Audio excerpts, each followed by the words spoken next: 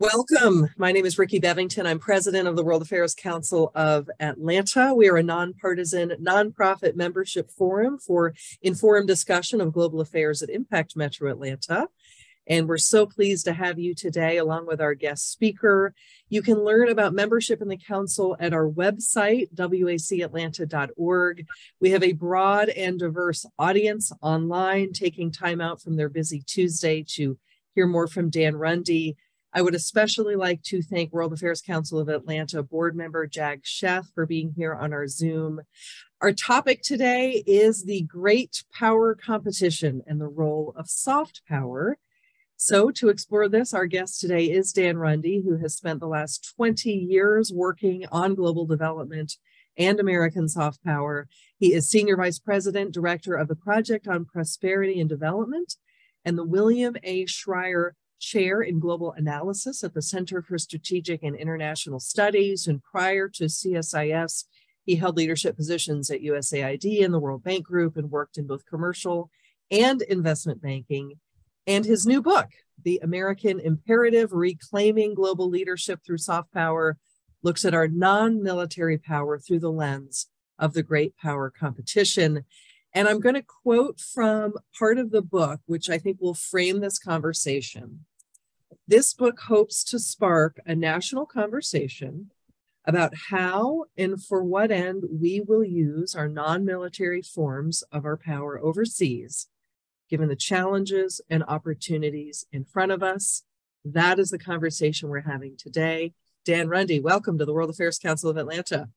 Ricky, I'm so grateful to you. I love the World Affairs Council of Atlanta. I love the city of Atlanta. I really appreciate the warm welcome you've given me, and thank you for giving me this platform and this opportunity. I'm really grateful to you and to your colleagues and to all your listeners today.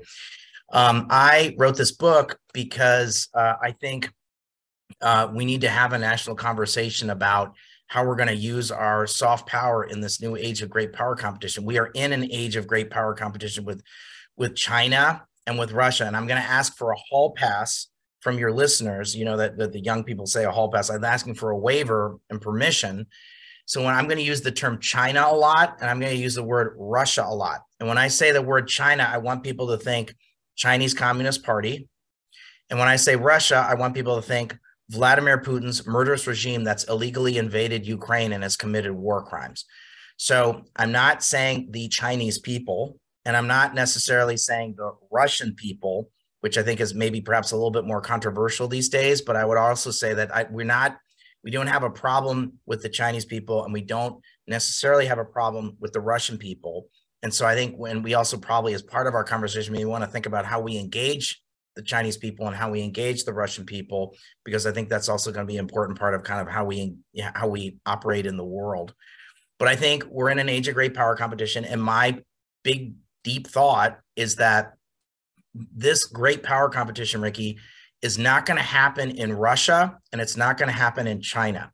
It's going to happen in Latin America. It's going to happen in Africa. It's going to happen in the Pacific Island states. It's going to happen in Central Asia. It's going to happen in Southeast Asia. It's going to happen in Ukraine and Moldova. It's going to happen largely, in terms of for this conversation, largely in the global South, but not necessarily only in the global South, but most or much of it is going to play out in the developing world. And most of it is not going to be military. It's going to be about ideas. It's going to be about economic development. It's going to be about values. It's going to be about technology. It's going to be about health. It's going to be about the multilateral system. It's going to be about international education and training. And it's going to be about global standards and who leads on that. And so if that's the case, and if you buy what I'm selling, if you buy my premise, then what we need is a national strategy in partnership with our allies and friends, and also working with all sorts of stakeholders in our society, the philanthropy world, the private sector, the third sector, faith communities, to have go in a direction on what we're going to do in the non-military space to respond to this challenge. Because what's different than 15 years ago, or even 10 years ago, is that the Chinese Communist Party has the ability to fill voids that we leave behind. So leadership is a choice. And if we leave voids, China and its sidekick, Russia, can fill voids that we leave behind. And you actually you start the book with the example of Myanmar as a good illustration of why and how to use soft power. So you give many examples, but why don't we start with Myanmar as an illustration of that, learning from the past? Yeah, thanks. So Myanmar is a country that was cut off from the rest of the world for many decades, and there had been an election in the early 90s. And it looked as if Aung San Suu Kyi had won that election, and it sparked a military takeover of the society. And so they were cut off, and they looked to a deep partnership with China. A couple of things happened about 15 years ago. One of the things that happened about 15 years ago is that the Chinese government really overplayed their hand and were too overbearing and mistreated the junta. These are not the Vienna Boys Choir. These are not nice people, but they were disrespected and mistreated by the Chinese Communist Party in such a way that the junta in Myanmar was so over a dam. I can't pronounce the name of it, but it's a big dam that China was building, and around sort of the terms of the use of the water and the energy and the costs, et cetera. And so the junta was so appalled by the treatment that they got at the hands of the Chinese Communist Party, they said, we would like to revisit our relationships with the rest of the world because we are being horribly disrespected and mistreated by the Chinese Communist Party. The second thing that happened was, there are two other things happened. One was that there was a terrible cyclone, an awful cyclone. And the United States government at the end of the Bush administration sent high-level, very generous amounts of assistance to respond to the cyclone. And we do this in every emergency. This is just part of being the American people being generous, people in Atlanta responding to emergencies around the world. You do this in your private capacity, and the American government does this in their capacity as well. Well, there's a concept called enlightened self-interest. We should do the right thing for the right reasons, but it also sometimes we get something else in return for that. And it also created kind of I'm going to describe it as a sort of semi-diplomatic opening to have a different kind of a conversation with Myanmar, because we responded in a generous way for good reasons, but it also opened the door. The third thing that happened was two people I know well, one a Republican, one a Democrat in Washington, who are Asia watchers, Mike Green and Derek Mitchell, Ambassador Derek Mitchell, wrote an important piece around this. All this is happening, saying that now would be a time to rethink our policy towards Myanmar. And so between sort of this disaster, the overplaying of the hand of China, and also sort of this proposal to do something different, the Obama administration made a series of steps to try and engage the government of Myanmar. There were free and fair elections, or free and fair-ish elections, or fair enough elections, if I can put it that way. And the U.S. government was very involved with that. The organization I'm on the board of, called the International Foundation for Electoral Systems, worked with the government of Myanmar to work on these things, to try and help create free enough and fair enough elections for people to say, like, yeah, this, and the opposition won. And so Aung San Suu Kyi's party took over the government. And so there was sort of a lot of hope, and there was a lot of opening within Myanmar over sort of a 6 or 7 year period. Secretary of State Clinton visited. In fact, President Obama made a historic visit to Myanmar. So there was a lot of hope and hope that there was going to be opening and change in Myanmar. And for a number of years there were.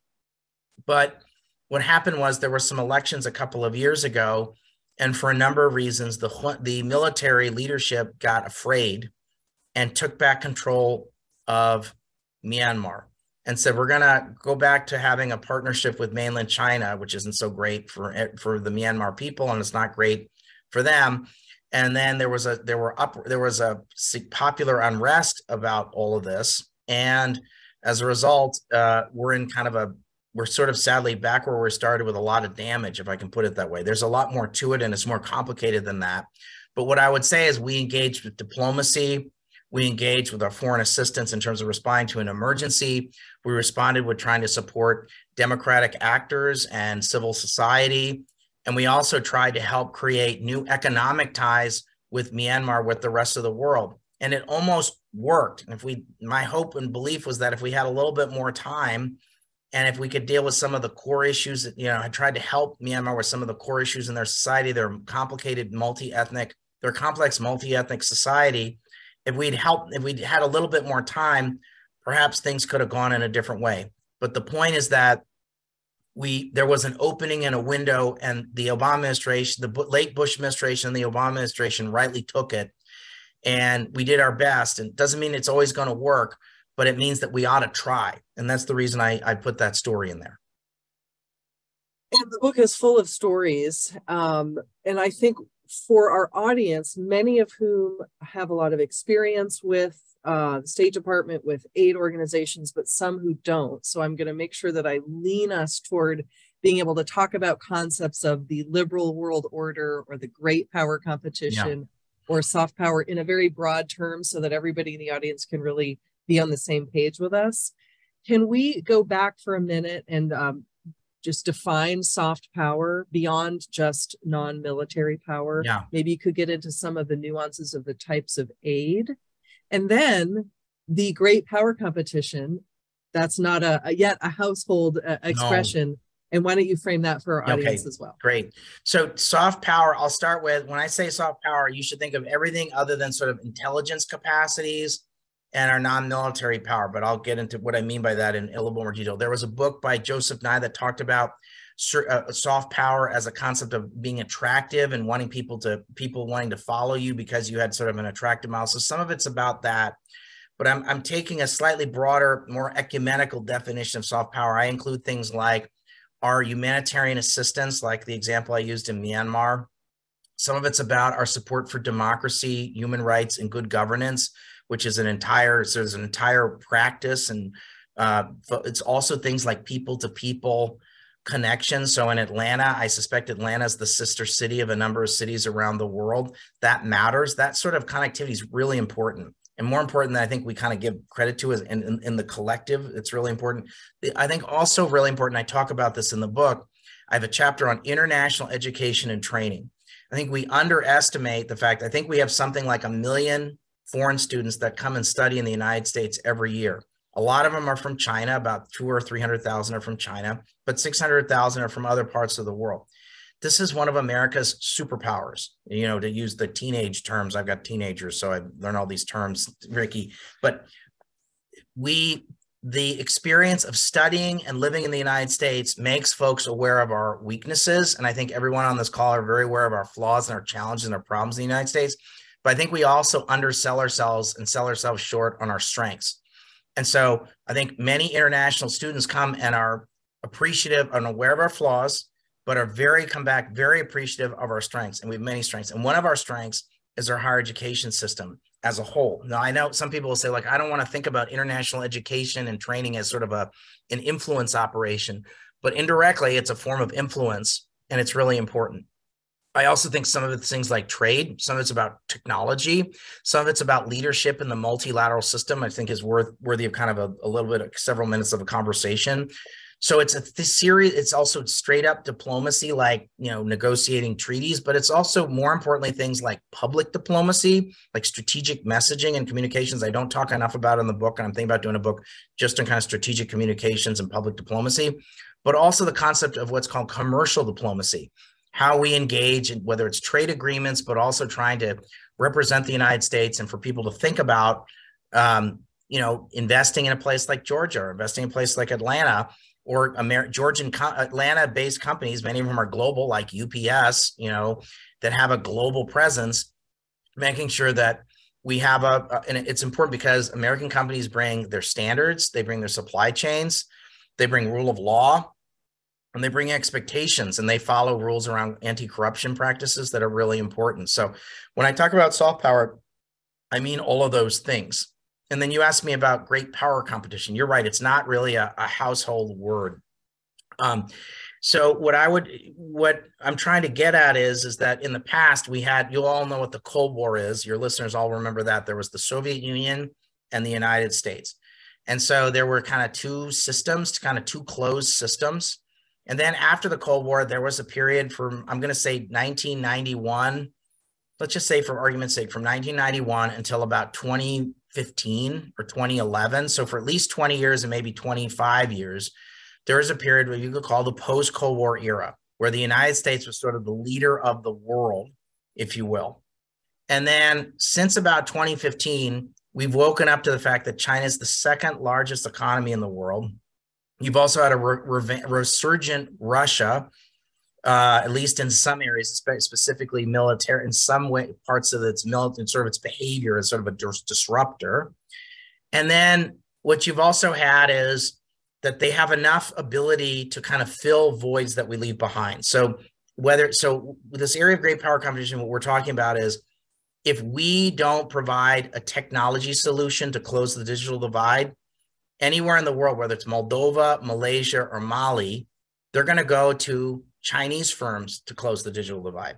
If we don't answer the mail on COVID vaccines, they're going to go to Sputnik or Sinovac to get their crappy COVID vaccines, but they're going to get the vaccines.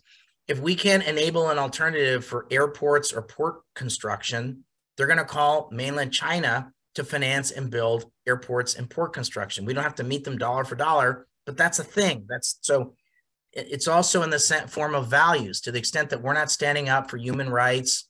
We're not standing up for an anti-corruption agenda. We're not standing up for democracy.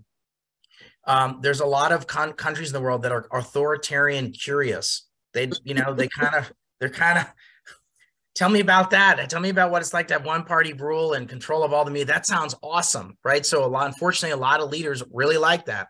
And the other problem is that the bad guys have gotten better at being bad, Ricky. And so as a result, there's lots of technical terms for this, kind of like closing civil space, closing public, civil society space. Like it's gotten harder and harder for kind of pushing to try and create human freedom and flourishing in the world. So if we don't, my point in all this, and what's the liberal international order? The liberal international order is so great power competition is the space where they now have the ability to fill voids that we leave. And so we're competing, in military terms. And so people talk a lot in Washington about the South China Sea and Taiwan Strait and a number of really important military aspects. But my argument is that most of this competition is not military. And so that's why I wrote the book, The American Imperative, Reclaiming Global Leadership Through Soft Power, because we need a non-military strategy. I think you used the term, Ricky, liberal international order, and that's an important term. And I don't mean liberal in the term of progressive, liberal in the sense of sort of like a free market, democracy, international order. So think when you say liberal, like European liberal, if all your listeners are sophisticated, know what that means. But think of it as like market, democracy, international order, okay? And that was set up after World War II. And there were a series of Lego building blocks of that order.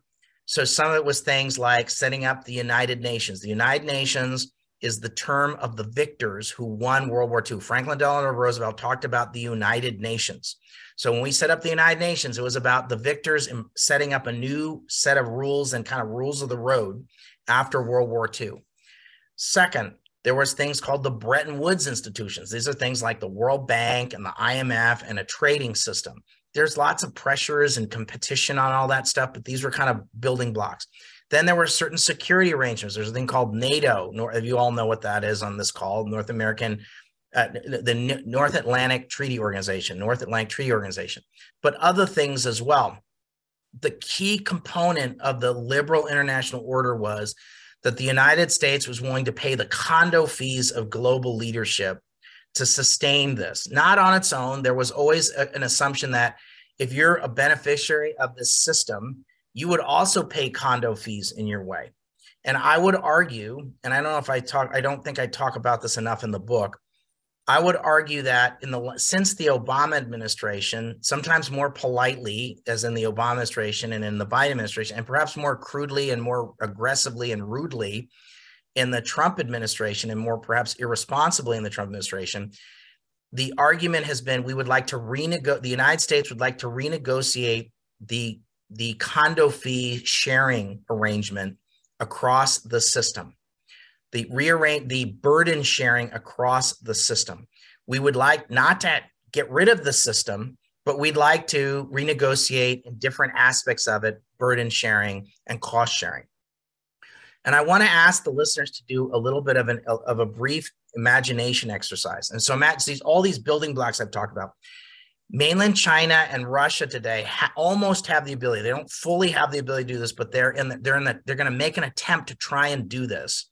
They would like to set up a separate Lego setup with different Lego building blocks to create an alternate arrangement, a different kind of an order, a different kind of set of rules of the road, where China, an authoritarian regime, gets to set these, is the standard maker, not the standard taker, where things like authoritarianism are favored, where rule of law is de-emphasized, where corruption is encouraged, where certain kinds of interventions in people's most personal decisions about whether or not, how many children people should have, because they were really big until like 20 minutes ago on this one child policy, and that hasn't worked out so well for them, or certain kinds of behaviors in terms of people's most personal decision.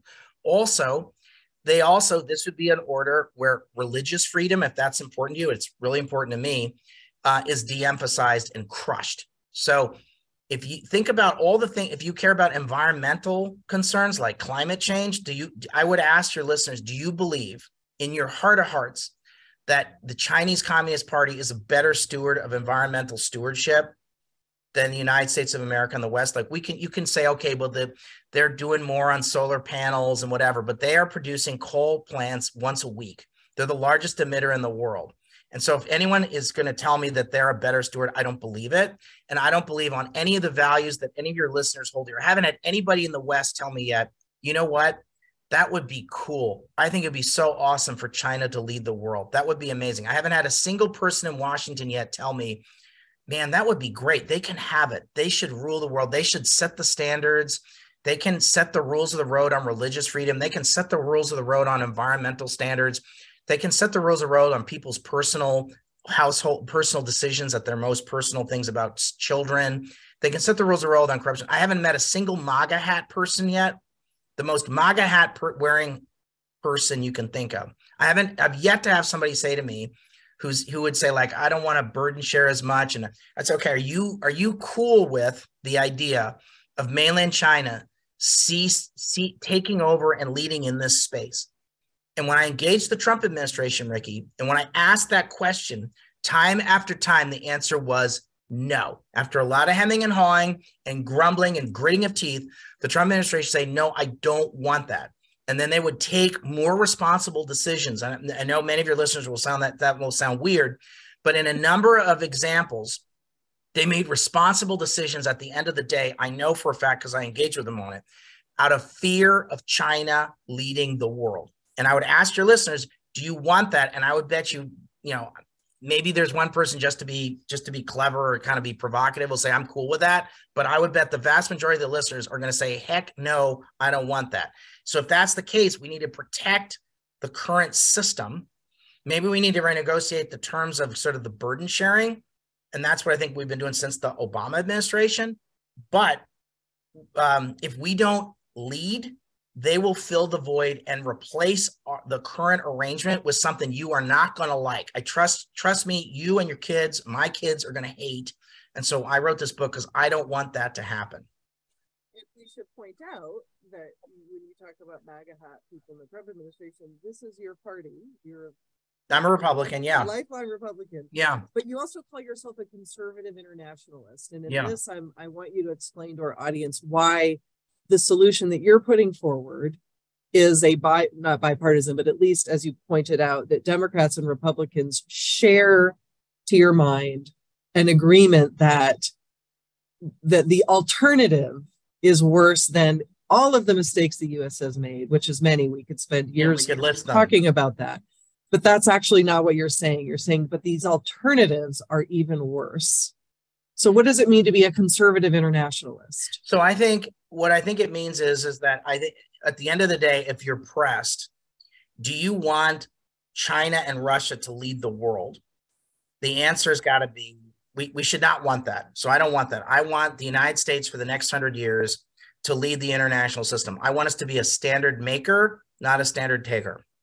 I want American businesses to be the envy of the world. Sometimes we are, sometimes not. I want a lot of people coming here to see the American way of life, because nothing beats seeing the American way of life. Like I said, there's some problems in our society, but we undersell the pluses. People come away saying, holy cow, some of the things that the United States does is pretty amazing. So I want people coming back. I want people at the end, when they if they study in Atlanta, what I want is to have Boston on the speed dial, not Beijing on the speed dial. So I don't want people studying in Beijing. I want them studying in Boston or Atlanta. So what it means is that it doesn't necessarily mean we're going to, I think I'm interested in having the United States continue to lead in the world, set global standards, and continue to and work towards building out a larger universe of market democracies over time. My finger is on the scale of human rights and good governments and democracy. It also, I would say, is that I'm interested in, people like Ronald Reagan, H.W. Bush, John McCain, Mitt Romney, and Bush 43, for all people I admire and like very much. So I think I know what the question is going to be, Ricky, which is, okay, well, is that the Republican Party of today? And because I've gotten that question a lot. And so I would say, if I look at the current U.S. Congress, if I put the question to elected officials in the Republican Party, are you cool with China leading the world? I don't think there's any Republican elected officials going to be like, yes, I'm cool with that. Now, are they prepared to pay the price or the burdens that I think are implied with kind of the U.S. leadership? I think when you press them and you push them, most of them will do that. And let me give you some examples. So the Trump administration came in and said, we're going to get rid of the Exim Bank, the U.S. Export-Import Bank. So your listeners know what the U.S. Export-Import Bank is, or I'm sure most all of them do. There are some people in the Republican Party that hate it and think it's like a form of corporate welfare. I don't. I was a big proponent of keeping the Exim Bank, because there's 75 of these export credit agencies around the world. And so my answer was like, okay, we get rid of this. We're going to fight with one hand tied behind our back in international commerce. Like, that's stupid. China is using its Exim Bank as it has 10 times the amount of money that the U.S. is deploying in its China Exim Bank. And it's using it as a form of lending. And it's like their main lender overseas. And we're going to not have a U.S. Exim Bank, and we're not going to try and set the global standards on export credit agency. We're out of our mind. So the Trump administration, after a lot of gritting of teeth and grumpiness, that's the technical term, agreed to reauthorize the Exim Bank for the longest authorization it's ever had and do some fixes to it. Now, I helped them do that. They also came in saying, we're going to get rid of something called the Overseas Private Investment Corporation. That's also a stupid idea. So after about 3 or 4 months, that's a dumb idea. They didn't come out and say, hey, we said something stupid and that was a dumb idea. They just course corrected. And then they said, we're going to put OPIC on triple steroids, and we're going to create something called the U.S. Development Finance Corporation through something called the BUILD Act. I was also very involved with that. So when they were presented with challenges, most of the time, we sent serious and responsible people to run a number of international organizations. David Malpass is a serious person. He ran the World Bank Group. We sent former USAID administrator Henrietta Ford to run UNICEF. We sent former Governor David Beasley to run the World Food Program. We wrote checks to sustain the multilateral system. We did have our teeth kicked in, and it was a shaming, salutary moments, and we talk about it in the book, Ricky. I'm happy to talk about the FAO election, and I think it relates to this multilateral system. But all that is to say that, and then finally, let me say one other thing, that in the case of Ukraine, at least last May, so 12 months ago, there was a bill in the Congress where 80% of the House Republicans and 80% of the Republicans in the Senate voted for a Ukraine supplemental, paying for weapons and paying for economic assistance that paid for keeping the lights on in the government, paying for straight up foreign aid to keep the lights on. So all that is to say, I believe that when presented with the fear of China as a replacement for the United States, the Republican Party, the vast majority of leaders in the Republican Party, I can't speak for everybody, and I cannot speak for every presidential candidate that's going to run and make sometimes I would describe as very crazy or irresponsible statements and wrong statements. But what I can say is that the vast majority of elected officials in the Republican Party, when presented with the choice of either let doing something that's going to cede space to China or not, and if it's explained to them properly, will not do it. Because if they're explained properly, they will do it. They won't do it because they don't want China to lead the world. They continue to want the United States to lead the world. We have a lot of really great questions, Dan. So what I'm going to ask you, I'm going to ask you questions, and I'm going to ask you to the second half of the book is like the tools, your solutions in concrete terms. So if I'm going to ask you questions into the best, if you find opportunities to include those tools, do so. And the questions are actually very wide ranging. So we'll start with Cedric Suzman, who says, "Hi, Dan, good to see you back at the World Affairs Council of Atlanta.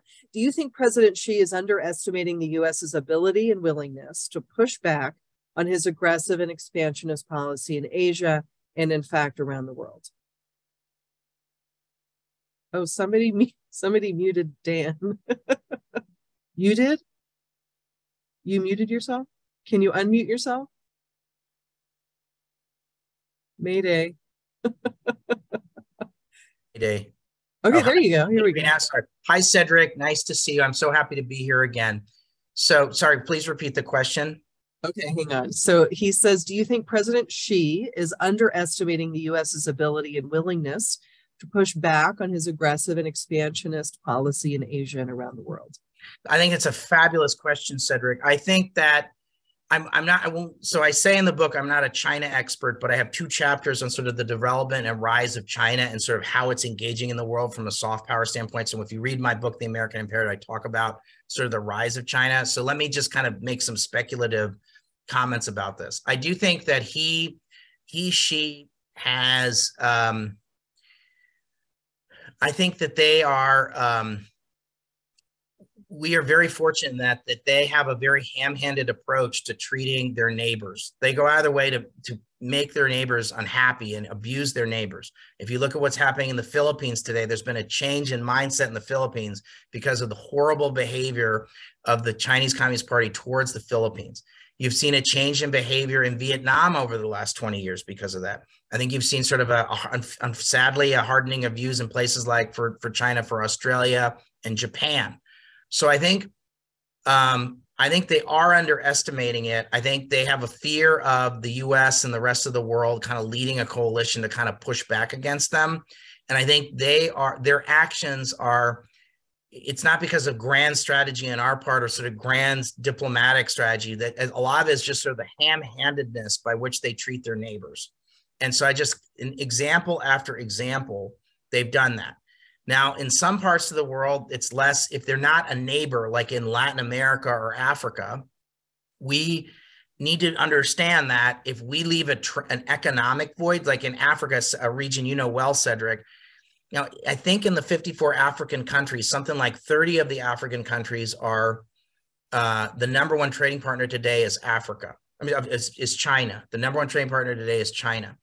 And so you ask African business leaders and African government leaders, would they like to see the United States as an economic partner, as a commercial partner? They're like, yes, heck yes, where's the United States?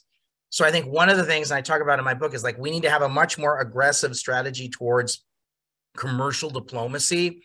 We need to think about them across our U.S. system of using our tools in a more joined up way. We need to have more foreign and commercial service officers in places like Africa.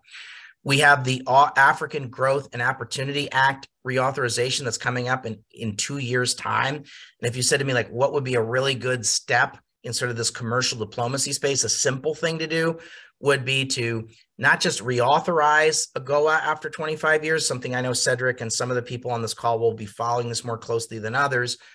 But this would be an opportunity, I think, to kind of go and do like a new and improved AGOA, to think about commercial diplomacy, to think about digital connectivity, to more closely link our aid and trade as it relates to Africa. But we need to see Africa as a business opportunity, not as a continent where we operate from a foreign aid or in a humanitarian standpoint, because this is not our grandparents' Africa. It's not even our parents' Africa.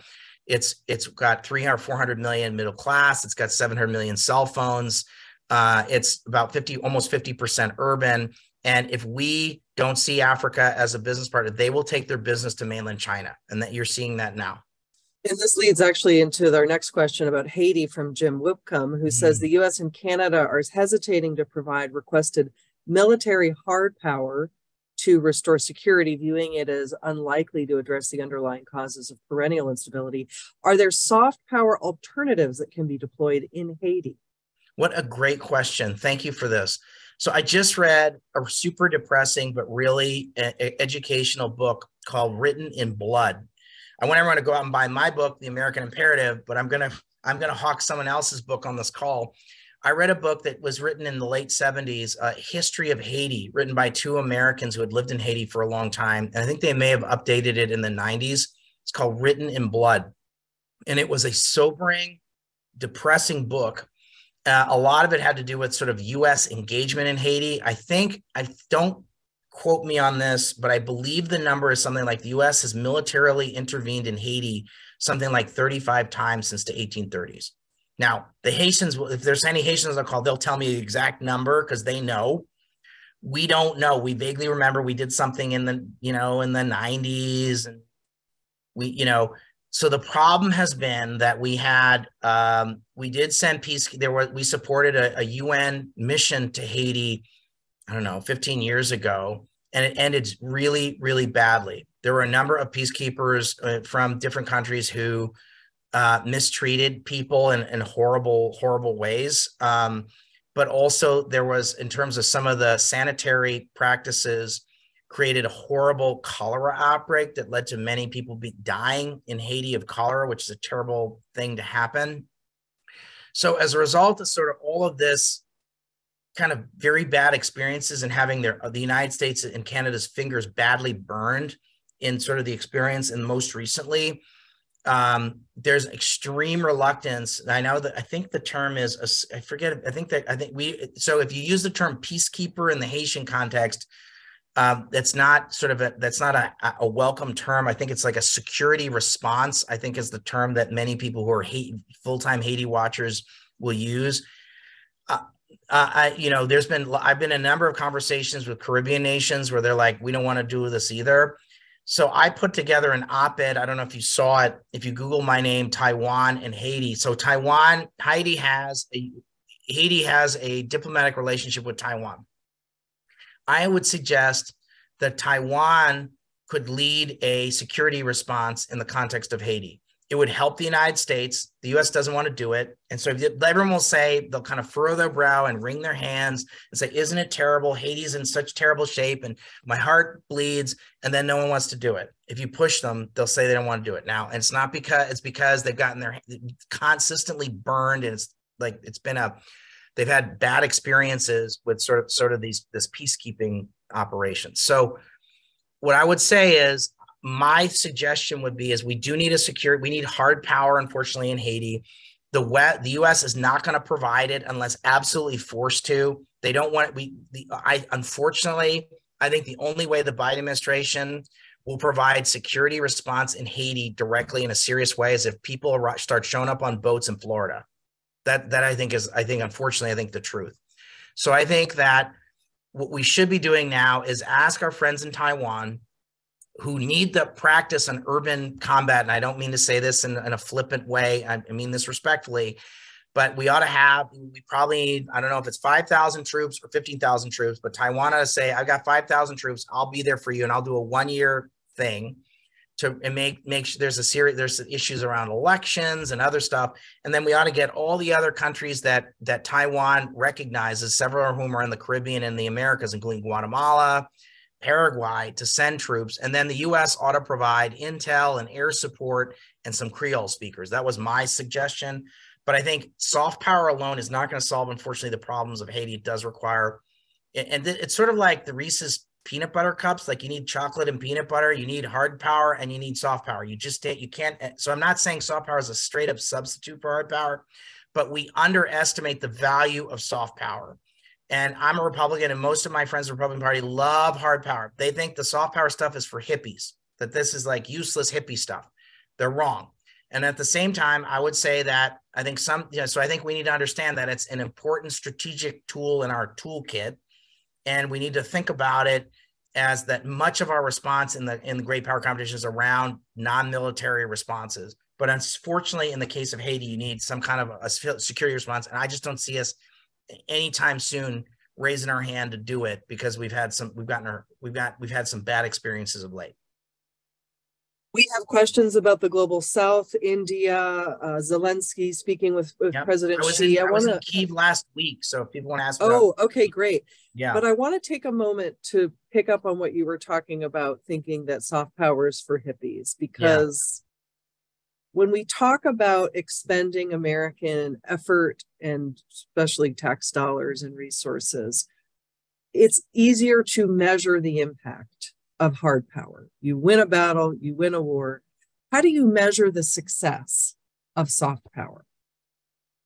Well, I would think about things. So some things are more easy to measure than others. So in the health space, which gets a lot of money, you measure in terms of shots in arms or lives saved. So in the case of PEPFAR, which many of you of the folks on this call will know, it's the President's Emergency Plan for AIDS Relief.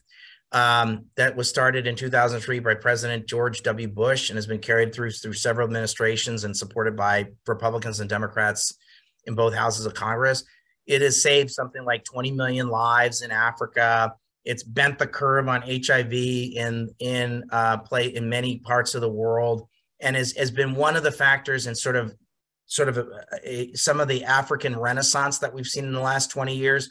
Not the only reason, but one of sort of 10 reasons is that PEPFAR created sort of a lot, you kind of took the AIDS issue off the table in Africa somewhat, but largely through PEPFAR. So that's an example of kind of measurable. Some things are harder to measure. So some of the investments in democracy and good governance and human rights are much harder to measure. There have been some attempts to do that, some of which have been more successful than others. There was a study about 15 years ago that looked at sort of U.S. government, democracy, human rights, and governance investments over sort of a 15 or 20-year period prior to that, and saw that there were actually, you could prove that those investments actually did lead to better quality of governance outcomes. But, so there are people who do that for a living. I think another example is like some of the success stories of a thing like Plan Colombia, which is all people say, oh, that's the only example people use, but let's just use it because I think it's Plan Colombia was a mix of some hard power support, some intelligence support, significant diplomatic support, and a large helping of foreign assistance. And this was starting with the Clinton administration. And you had kind of a great you had a series of 20 years of responsible governments in Colombia. And you had a society in Colombia that was willing to pay more in taxes to pay for a military to ultimately force the FARC and other drug-financed Marxist groups to the table for negotiations at peace. So we helped them with that, but we were sort of like 5 or 10 cents on the dot. Whatever we put in was sort of, so I think some of it's about like, are you catalyzing other money? Can you measure it? Do you have a partner on the other side that wants change? And I would argue in the case of Colombia, several things happened. One was that if you were a wealthy Colombian and you went to the World Economic Forum or you sent your kid to the Harvard Business School and people said, oh, you're from Colombia, I'm really sorry to hear that. And then you'd say, oh, like I've seen Miami Vice and you must be, so you're here at Harvard Business School? Like, well, where did you get your money from? Well, I'm in a responsible business. Sure, you're in a responsible business, right? So do you see what I'm saying? Like there was like, if you were in the elite, the amount of headache you had to put up with of being associated with Colombia was so high that people in the elites were like, I don't like this anymore. I don't like going to the World Economic Forum. I don't like my kid going to Harvard Business School and having sort of like my whole reputation being questioned. My country brand was in the dumps. Okay. So some of it was that. Some of it was also that you had folks in the elites who you couldn't buy with an additional bodyguard or an additional helicopter or an additional armed car for your ability to get from one place to the other. Like it started becoming impossible. So when it started becoming too difficult, there was a willingness in the society to say like, okay, we need to take a different direction. And then they had tried to negotiate with the FARC in the late 90s, and the FARC proved they were not willing to really negotiate in good faith. So that is when the Colombians said, we need to arm ourselves. We're going to pay more in taxes to pay for an army that we actually need to confront the FARC. We need you to help us with that. But then we also need, when we clear spaces, we need to have a different kind of a social contract. We need a different kind of a social contract with society so that people, poor people have a shot at life so that they're not attracted to sort of the armed guerrilla groups. So it required development, and it required a military response, and it required diplomacy. And so I would say Plan Colombia is an example of a great development, soft power plus hard power success story.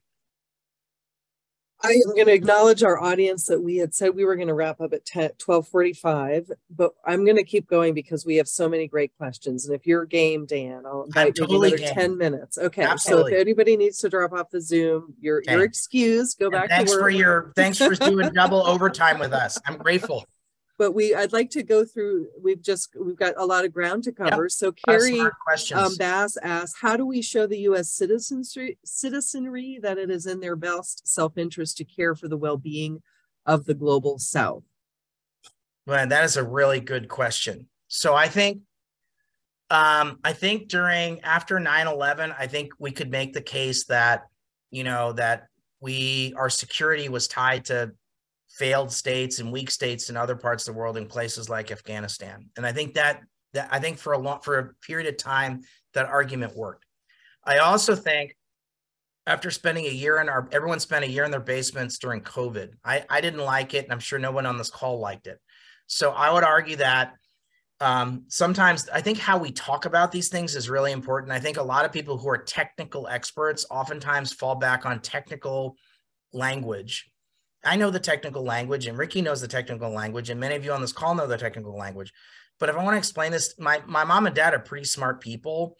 But if I start talking about, like, I don't know, health system strengthening and something or other, like, and I think if you went in to talk to the people in the Trump administration about you're worried about SDG 12 and sub-indicator 110, or I'm worried about health system strengthening and something or other, things to get the hell out of my office. But if you said, do you want another sick COVID infected person showing up at Newark Airport? I go, how the hell do I stop that?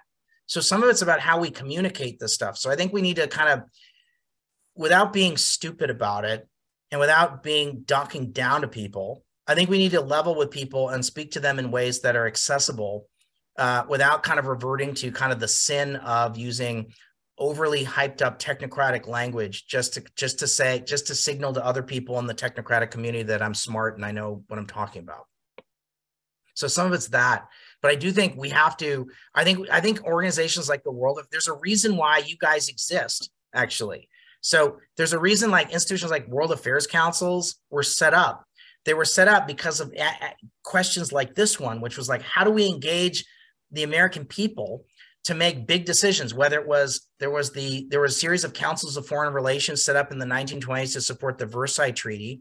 And I suspect I don't know how old the World Affairs Council of Atlanta was, but I wouldn't be surprised if this was set up around the time of the Marshall Plan. So I wouldn't be surprised if this is more than 50 years old. So, and if it wasn't just set up because, hey, there's a lot of cosmopolitan, thoughtful people in Atlanta who want to get together once in a month to talk.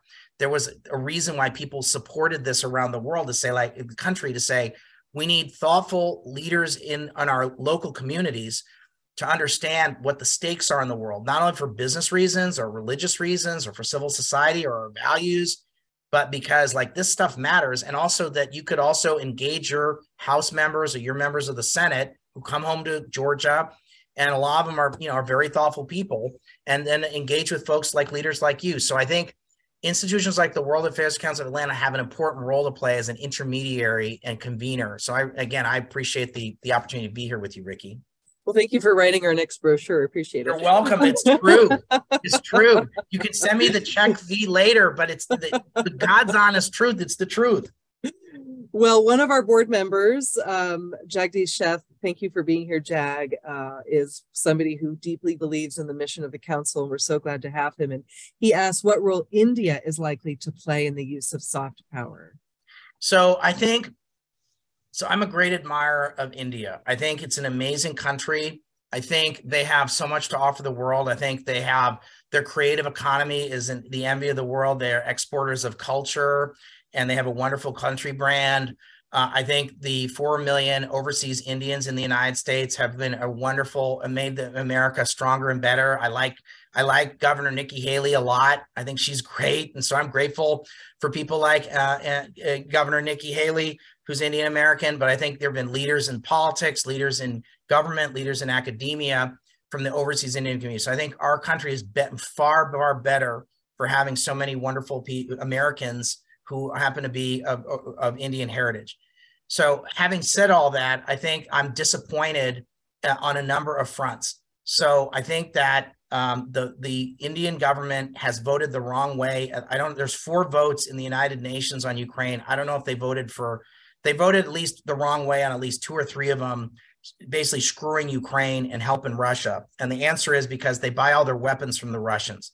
Now, we've seen how crappy the Russian weapons are on the battlefield. So that excuse people like India can't hide behind anymore to say, well, I buy Russian weapons, so I got to vote with them. Well, that's a baloney excuse. And I think it's pathetic. So I think it's been very disappointing. People haven't said much about it because they're like, I also think the other thing I would say is I think that India is a really important ally. And I think we decided starting in the Bush administration, we needed to engage with India.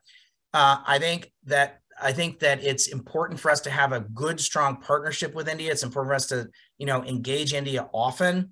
I think that, some of the, I would just say that they've, in a number of fronts, we've got some disagreements with them. So I do think that, I think the thesis has been the enemy of my enemy is my friend. And I think that in the case of, we've really kind of leaned in on India. And I think I'm not sure our expectations are going to be met with our Indian counterparts on a number of different fronts. And so I think we just need to go in with our eyes open a little bit on that. And I think we sometimes, certainly in Washington, I would argue that the relationship is slightly hyped up as a result of sort of our hopes that they're going to become the next United Kingdom or the next Japan for us in terms of a strategic partner. I don't believe that. So I think, but we should be having a lot more trade with India. We don't have as much economic partnership as frankly we ought to. And I just think that I'm a great admirer of the country and what they've done. And I think the more connectivity with India, the better. Thank you so much for that question and that answer. Mo Winograd asks, what do you expect to come out of Zelensky and President Xi talking? Any reason for Zelensky to trust Xi? Working on my nonverbal cues, guys. No, the answer is no. So I'm running a CSIS. I work at CSIS that's my day job. And I've been running a Ukraine Economic Reconstruction Commission. I'm actually at a board meeting for the Western Newly Independent States Enterprise Fund, which focuses on Ukraine and Moldova. I'm on that board. So I'd have told you a year ago, I was really good at a cocktail party on the country of Ukraine. Now, a year later, having done a lot on this, I'm a lot smarter about Ukraine than I was a year ago. What I would say is the Chinese Communist Party is screwing Ukraine every chance it can. It has voted the wrong way on all those UN votes. It's watered down all the G20 statements. They buy tons and tons of oil and gas from the Russians, financing the Russian war machine. Xi Jinping visited. So if you're still on, if you're concerned about like war crimes and human rights, Xi Jinping visited Moscow the day after the International Criminal Court declared Vladimir Putin a war criminal and gave him a big hug. So we should all kind of look at each other and say, like, whose side is Xi Jinping on? So we need to understand that the Chinese are not the Ukrainian friend. Now, if somehow they broker a deal, I don't believe it. It's in Xi's interest that Russia not be defeated. It's in Xi's interest that they would also like to potentially get a piece of the reconstruction pie. I would just tell you that people's brains will explode in Washington if somehow the Chinese, who have been so horrible, are somehow show up and offer to rebuild Ukraine. I think that would be chutzpah, I think, is the term of art that comes to mind on the part of the Chinese. So I am highly skeptical, put me in the highly skeptical camp, that Xi Jinping making this phone call is anything other than hedging. And also he visited Moscow. If he's such an even-handed guy, why does he get on a plane or get on a train like I did last week and visit Kyiv? He's not going to do it because he is 100% in the Vladimir Putin camp. Okay, we're going to wrap up with 2 questions. Our next question hopefully speaks to what comes after the war in Ukraine, from Michael Ott, who says, would you consider efforts like demining and other post-war recovery efforts as soft power? 100% yes. So the economy of Ukraine is hands, manufacturing, brains, tech, and grains, agriculture. For us to restart agriculture, we have to do a massive demining exercise. You're absolutely right. Demining the fields and the land of Ukraine is an absolute must to rebuild the country and to restart agriculture. So yes, I 100% agree with you. Yes, and we're going to do something. We need to do there's going to be a lot of thinking and work on this topic needs to happen right now. So I'm glad you're asking this question. So we're going to end actually on the topic of communication. Steve Collins says, thank you, Dan, for highlighting the importance of soft power. In my article, Words Matter, Presidents Obama and Trump, Twitter and the U.S. Soft Power is in the latest issue of World Affairs Journal. Steve's author and he argue that the way presidents use social media can profoundly affect U.S. soft power. So the question is, can you speak to the influence of the words presidents use on America's image in the world? Make a similar argument regarding the dangers and promise of social media in international politics. Wow, big question. But oh my gosh, I would say I would look to you, Steve, for your thoughts about this. I agree with your thesis and some of the points that kind of lead up to the question. I would say that I do think we need to speak to people where they are. We need to use different media. The media landscape is far more complex than it was 10 years ago or 20 years ago. I would say that we also need to back up words with deeds. And so I think sometimes we need to also be able to tell a story about, we do lots of good things. And I think we don't tell our story about the great things that we do. Some of it is because for a bunch of different reasons, some of it because of sort of this technocratic gobbledygook that I was talking about earlier. I think that the best social media communicator in the world right now is Vladimir Zelensky. So I would not say necessarily that President Biden's the greatest social media communicator. Unfortunately, I would say, I'm going to put it this way. I'm going to say that former President Trump was an effective social media communicator. I'm not going to necessarily say that he certainly could get messages across. I'm not sure many people, not everyone agreed with his messages, but he was memorable. He was memorable and he was able to reach people. But I would say a more positive version of that, if I can put it that way, is President Zelensky. I think he's the most able social communicator of our age. And so I think we have the West and the United States has a lot to learn from President Zelensky about how he communicates with his own people and with the world. He moves people, he speaks to their hearts, he speaks to aspirations. And I still think that matters today. I still think that in a cynical, difficult world with lots of problems, people want to have hope. And people people don't want to just think with their heads, they want to think with their hearts. And President Zelensky does that. Dan Runde, author of The American Imperative, Reclaiming Global Leadership Through Soft Power. Thank you so much for joining us here at the World Affairs Council of Atlanta. Thank you, Ricky. Thank you, World Affairs Council of Atlanta. I'm very, very grateful. And for those of you who are still with us, please consider membership in the council. Your support is an investment in everything we do. You can learn more at our website, wacatlanta.org. Reach out to any of us directly, follow us on social media, and certainly at our website, you can subscribe to our newsletter to learn about upcoming events and opportunities to get together. And Dan, we look forward to seeing you upon your next visit to Atlanta and to the council. Thanks, Ricky. Thanks, everybody. I'm so grateful. Thanks again. Have a great day. Thank you.